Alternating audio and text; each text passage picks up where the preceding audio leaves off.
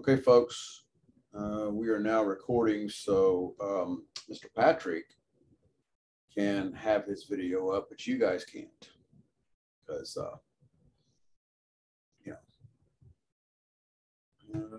I'm going to, because that's going to go public.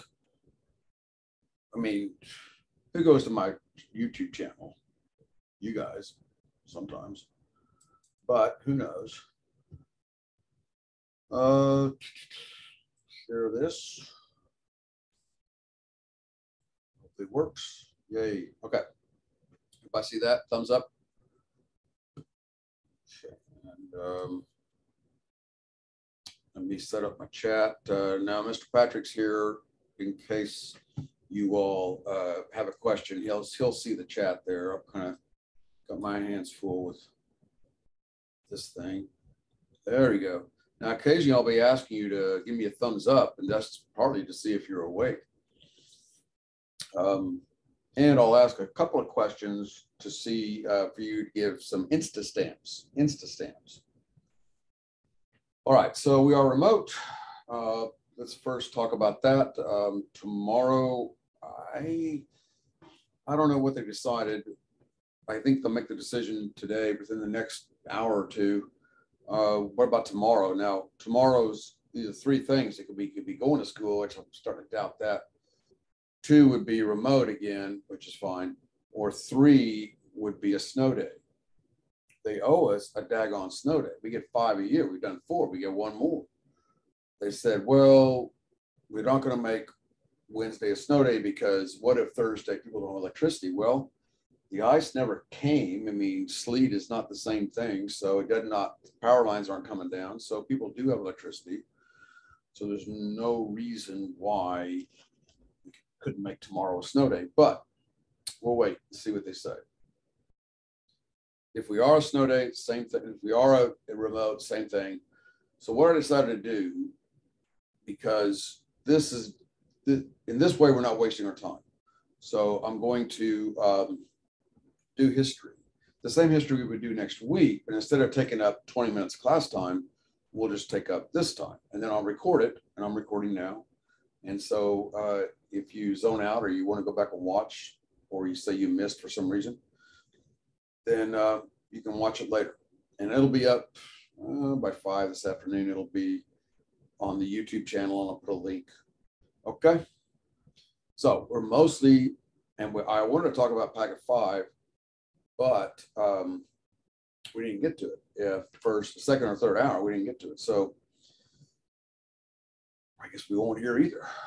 All right, so let's take a look and see what's going on. Now, obviously no stamp check today, but I will, when we get back, whether it's tomorrow, Friday, or Monday, we will do a stamp check for take-home test part B.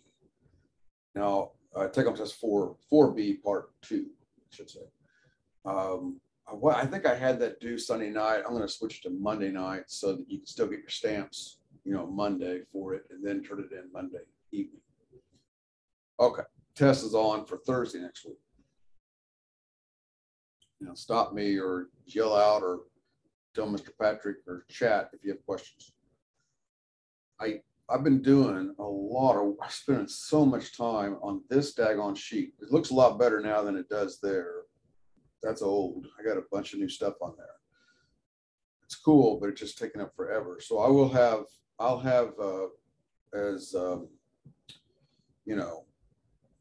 have these done. That what you're seeing is mostly done, but it'll be better by the time I finally put them up on the guides. Yesterday in class, we did this with the taped in duet trio, talking about, shooting something from like we would do if we're there tomorrow, we're going to be in the hallway shooting. And if we're there Friday, maybe we'll do that too. But if we're gone Thursday and Friday, then I'm going to have to drop that lab, which is bad because it's one of my favorite labs. Kids like it. Chance at 18 bonus points. Plus, you're shooting out in the hall. You're not sitting listening to me. But I got to get to some things. We've got a lot of things to cover.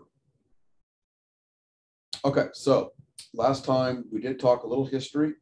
The history we're talking about right now is intricately tied in with World War II and all the stuff going on.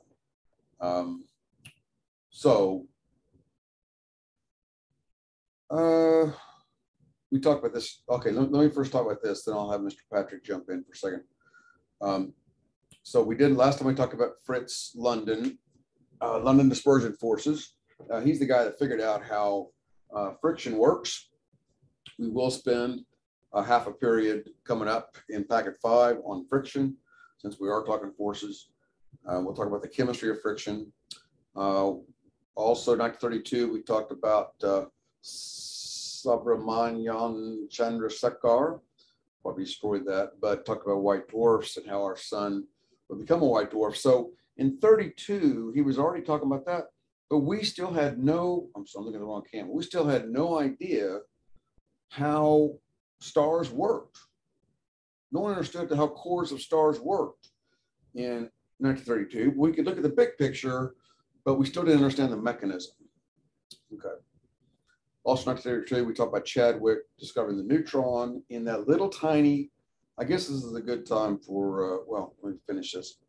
And then we talked about Zwicky. That's a bad picture of him, but the Swiss astronomer figuring out the idea, thinking about there has to be some kind of dark matter. I also figured out that there's got to be neutron stars. So I did a lot of things and didn't get a whole lot of credit for it until recently. All right, now, so let's talk about, today we're going to talk about these 4 things. Paul Dirac won a Nobel Prize in 1933, but mostly for the work he did in the 1920s. Then we'll talk about these other things as well. Okay, so yeah, before we get to the other thing, let's talk about Dirac for a minute. All right, so PM Dirac, he was English. There's a book that I've read about. I read about half of it, and I finally gave up on it. He's too abstract for me. He's all mathematical. He's like the perfect link between mathematics and physics. Because when you go into quantum, especially with matrices, it's hard to, and it's all complex numbers. It's all imaginary numbers. Not all. There's a real component and an imaginary component. And it's very difficult to talk about that. You need a special person. I mean, we had to have Paul Dirac, or we would never understand a lot about quantum. So he's extremely important. The other physicists bow down to him, and he is and mathematicians, he's the man, the strangest man. And he is an odd duck. So we'll talk about his equation here in a minute. Kind of to show you, he was not, I suppose I hate to venture a guess, but he wasn't social. He was extremely focused. That's Asperger's, right? I mean, that's the whole, I'm not saying he was, but he had which is a form of autism, but Newton was the same thing. A lot of professors are a little bit autistic. If you ever talk to them, I talk to a lot of them, and they can be very social, but they can also be very focused. And so Dirac had that ability to focus. Anyway, here's an anecdote, and I'll just paraphrase it, but he and Werner Heisenberg were heading for Japan on a ship for 1929 for a conference. And, Heisenberg's having a blast. He's partying with everybody. He's dancing with all the girls. And Dirac asked him, "Why do you dance?" And then Heisenberg said, "Well, because these are nice girls and it's a pleasure." And so Dirac pondered that for a minute. And then he said, "But Heisenberg, how do you know beforehand that the girls are nice? It's like, what mathematical formula do I need to put?" It's a little like Beautiful Mind. Have you ever seen that movie where he actually won the Nobel Prize? The guy, what's his name? I forget his name. Remember his name, Mr. Patrick? No, I've seen it, but I can't remember. Anyway, he did put a formula while watching girls at a bar. He did come up with a formula that's used in economics and won the Nobel Prize for it. Josh Nash. What? Josh Nash. There it is, Nash, the great John Nash, or Josh Nash. The great John Nash. So the point is that some of these people like Dirac that maybe in high school they don't fit in, like they're that kid in the corner, and boys and girls, they end up winning a Nobel Prize because they focus. And sometimes in ball, I have kids that are focused and they've gone on to do amazing things. Because I watch them, they're like 50 years old now. I watch them do amazing things in life or become professors and stuff. And it's just that way of focusing. That's what Dirac had. All right. So he came up with the Dirac equation, which I have here. Now, obviously it won't be on the test, but okay. So I've been studying this today, trying to make heads or tails out of it. And there's some things out of this Dirac equation that we can understand. There's some things that we get. And that's what you should do. Any kind of crazy equation, as long as the suitcase isn't too big. You know what I mean about suitcases? Like, force has a mass and acceleration. Well, acceleration is a suitcase because it has change in position, it has time in it. So these little like things that go into making other things, they're like, so the big thing is a suitcase. So there are some suitcases here. I'll show you one. Well, there's a big one. That's Schrodinger's equation there. One of them here. That's Schrodinger's. We studied Schrodinger's equation. The X represents space, one dimension of it. Of course, T is time. M, that's the rest mass of electrons. Somebody else find something that you know and pipe up. Tell me what you know. Rest mass of an electron is the M there. All right. I'll open up. Oh, I see some chats over there. Mr. Patrick's holding out on me here. Oh, here we go. Oh, yeah, there's reactions there. I don't have reactions. Oh, I was telling them to give me thumbs up, and some people last hour couldn't do it, and so they just typed thumbs up.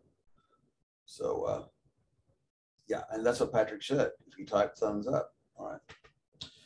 Anyway, so now on the chat, tell me, give me something else on here that looks familiar. If you're wrong, you're wrong. But let me know what you think on this Dirac equation. And by the way, the Dirac equation explains how fermions work.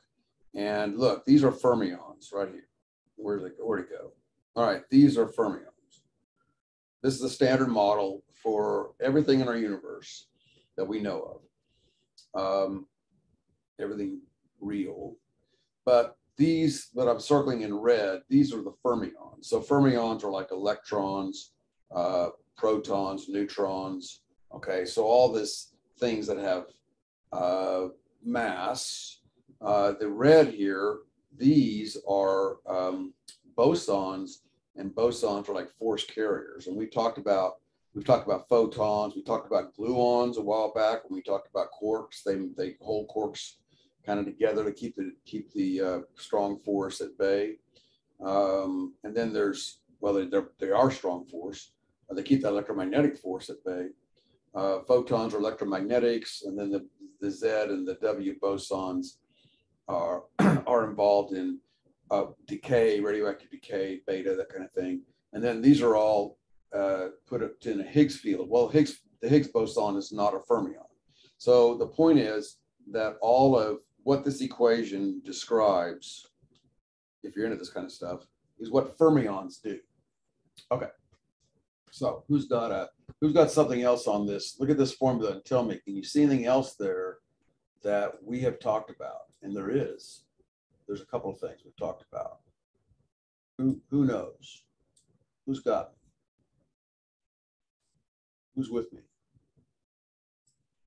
Okay, thank you. So Ian Ian gets a stamp. No, the other Ian. That's not me, other Ian. No, that's the other Ian. Yeah, Ian pulls a stamp, and he said C. the speed of light. So that is true. So we got, this is speed of light. This is speed of light. Okay. Somebody else give me something. Those odd derivatives. Oh, yeah. So the odd derivative, these are called partial derivatives. We have talked about partial, that's a partial derivative of the wave function with not with respect to x, but with respect to time. Yeah, they have multivariables, so but it only pulls out, like in this case, you're only finding how the, in this case over here, how the Schrodinger's equation, the wave equation, is changing with time, not with position. The other thing on here that we don't know about, but we're going to talk about a lot in packet 5 is this little guy. This is Lil P. Lil P stands for momentum. So something that Newton came up with, and Descartes, but more Newton, momentum. And momentum in mechanics is very simple. We've mentioned this before. Lil P is a vector, and it's equal to the mass of an object times its velocity. That's this very simple version of it. But that is what that Lil P is. So it turns out that momentum is conserved, okay? In all physics, everything I can think of, it's conserved in stars and on car wrecks, football games, but it's also conserved in quantum mechanics, which is a crazy. So this is there's 3 fundamental, which we'll learn next week, the week after, 3 fundamental laws in mechanics, and conservation minimum is one of them. So that little p, you see that a lot. Okay, so here's the alpha. The alpha is kind of weird. Check this out. That's not the alpha. I'm sorry. Alpha is another thing. What I'm looking at is, and by the way, the I there, that I is what you learn in algebra. That is imaginary numbers. So there's a whole, and this H is a reduced Planck's constant. And the B, the beta out there, I'm not sure. I ain't got to that yet. I'm not sure what that is.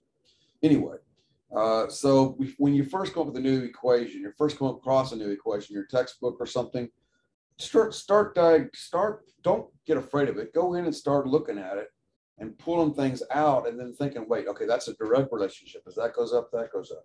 Oh, that's squared. Oh, wow. So it really affects, so the speed of light makes a lot of difference. Or that's a partial derivative only with respect to time. So start diagnosing the equation. Well, this I with all these partials, that is a tensor. So we talked about tensors, which are fancy. They're matrix. This is a matrix tensor. So they're like fancy vectors.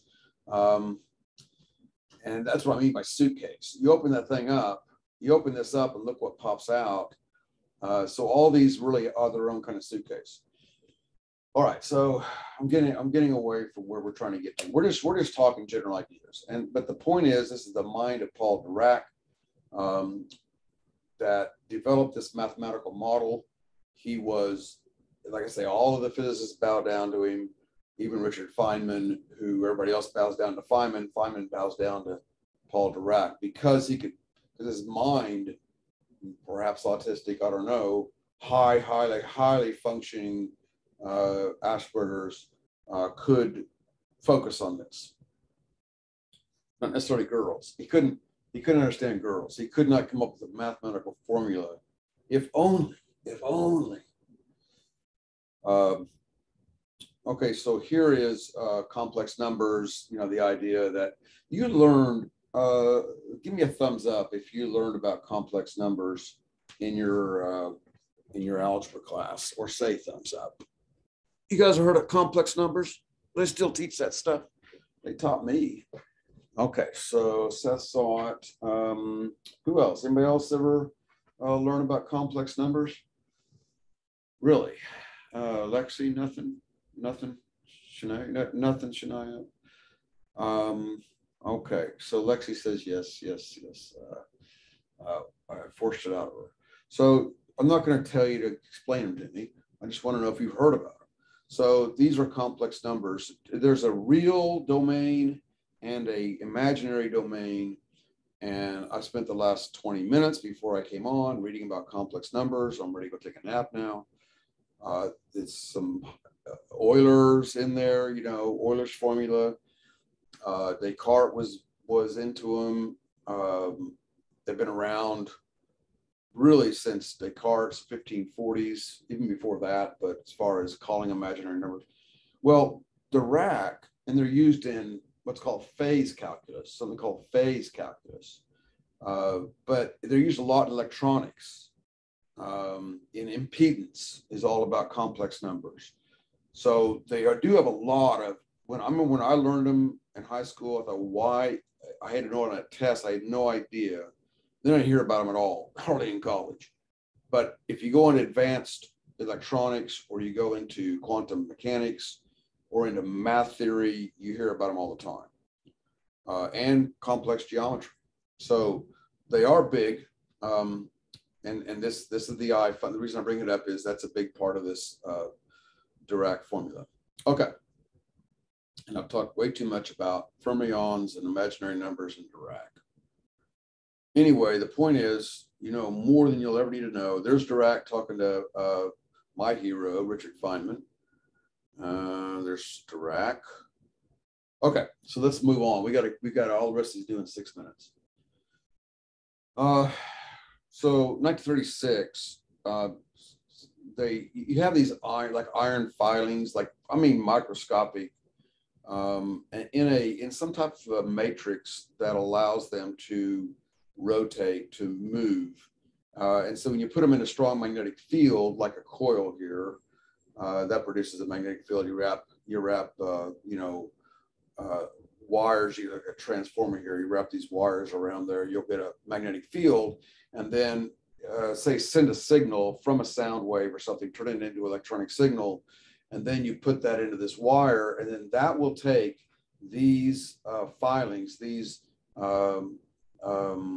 iron, I suppose, some type of metal, that can then align themselves with that magnetic field, and then you could play it back. You can play it back, send it back into it on a woofer, and send it back into this air as sound waves. And so you can then record. So in 1936, we finally started recording.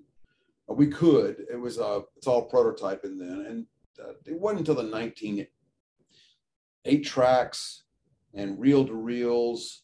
That's all like 1960s. So it was a while, late 60s for 8 tracks. So it was a while before it came in commercial use. But anyway, so magnetic tape recordings then could be done starting in 1936. 1937, radar. Now, somebody on the chat, tell me, when was Pearl Harbor? Type it in. When was Pearl Harbor? Who's with me? When's Pearl Harbor? What you know about World War II? Pearl Harbor. Okay, Brady said 1938. He's close. He's close. He's in the right vicinity. People were saying, 1965. So 1938 is pretty close. 1941. Lexi got it. It's perfectly fine to look it up.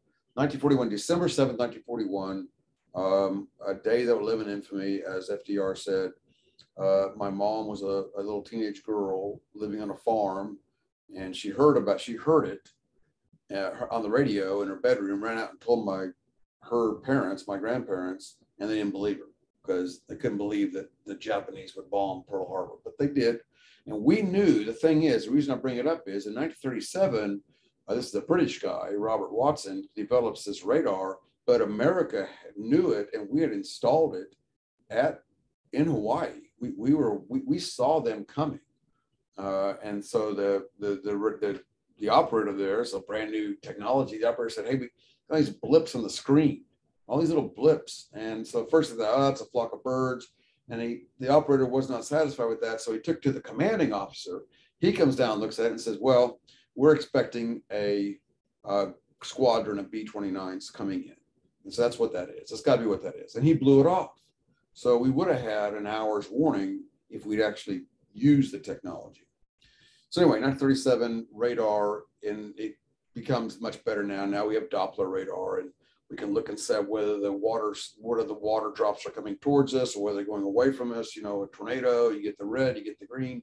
So it's a lot more, but it's still the idea, the concept of bouncing signals off of objects started in 1937.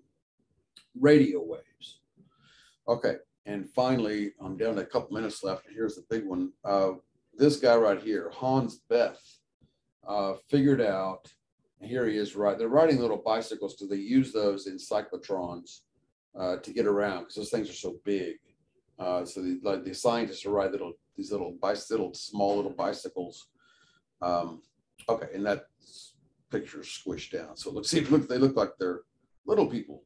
But anyway, Hans Bethe discovered how the core of stars, not just our star, but well, not every star, just our size stars work, how they create energy. And we've looked at this. Now tell me, go on the chat and somebody tell me, what is that little snaky thing there? For the stamp, what's that snaky thing? What's that deadly snaky thing?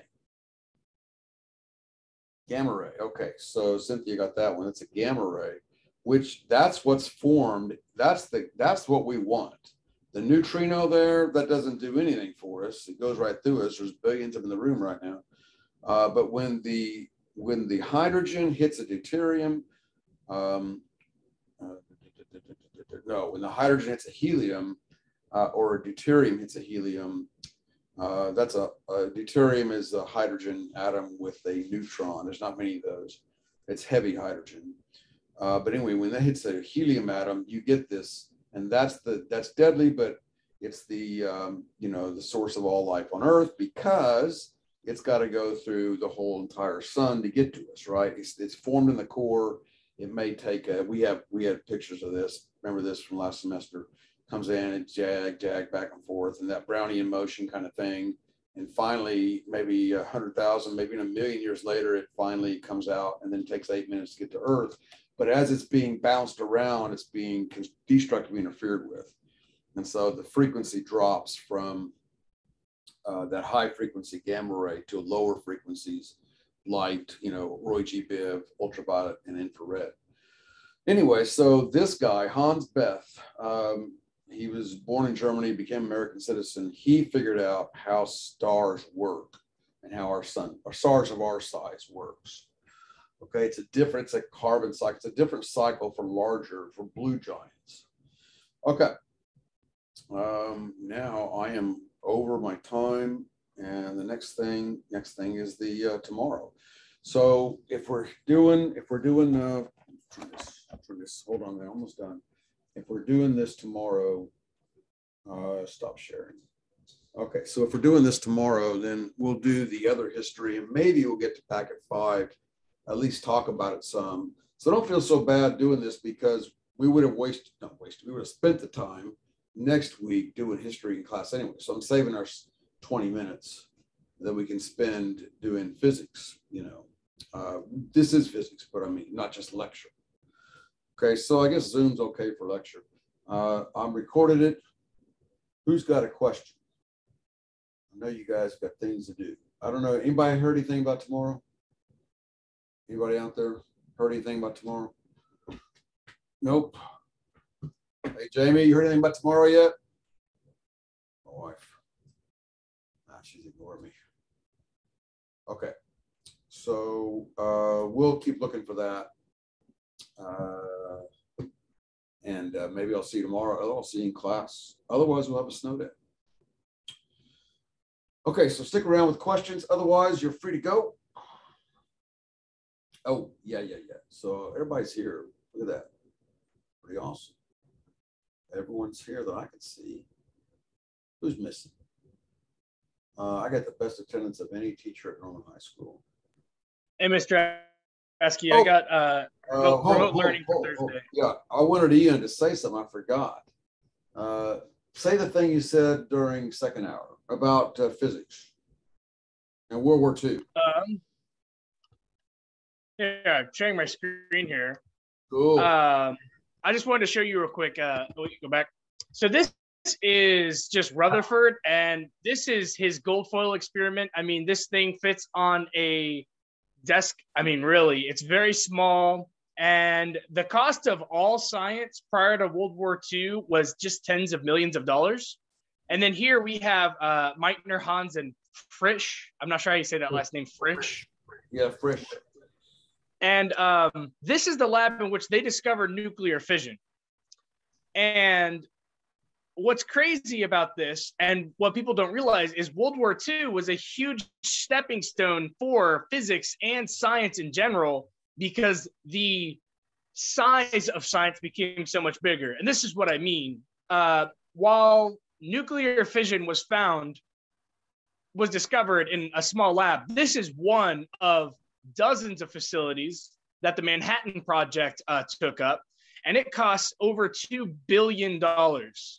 And that's tens of billions of dollars today. And remember that all science funded prior to World War II was just tens of millions. This is over 2 billion. And hundreds of thousands of people worked on the Manhattan Project, and thousands of scientists and mathematicians from different fields. And that is still true today, because here is a picture of the Hadron Collider. This is just the map of it. It's underground, of course. And it has cost $4.75 billion. And that is not adjusted for inflation. That's just today's money. So World War II became the moment in which the United States started to view physicists as their first line of defense in the war. And because of that, because of the creation of the atomic bomb, people started to take physics and science really seriously. I just wanted to share that with you. That's good. Can you send me those pictures you had? They're good pictures. Can you just email me or just text me those, and I'll add those to our tonight. So in fact, they're the Large Hadron Collider. Now CERN is looking to build a bigger one, and of course, I saw that. Yeah, we had one in Waxahachie, would have changed Norman totally, but then we pulled the plug after about $4 billion spent. So now it's a big hole in the ground that's useless, but that's America for you. Anyway, so CERN is putting a bigger one. We want to know that gets us to almost speed of light, but we want to get even closer. We want to get further back in time to understand what the fundamental particles are. Anyway, so thank you all. That was good. And I'll see you tomorrow one way or another. Well, unless it's a snow day. Then enjoy yourself. All right. Bye. Stick around. Yeah, stick around if you have a question. Go ahead, Ian. The Norman Public Schools website says remote learning tomorrow. Okay, so we are back tomorrow then. It's at 2 o'clock. Same time, same back. It's going to be the same Zoom, okay, unless somebody starts, crashing us. I'm going to keep the same Zoom unless Vladimir Putin crashes our Zoom. Then we'll be the same one. Okay, so I'll see you guys tomorrow, 2 o'clock. 2:30. All right. Bye. Bell rang. See you tomorrow, Mr. Esky. All right. See you. Hey, Jamie, remote learning tomorrow too.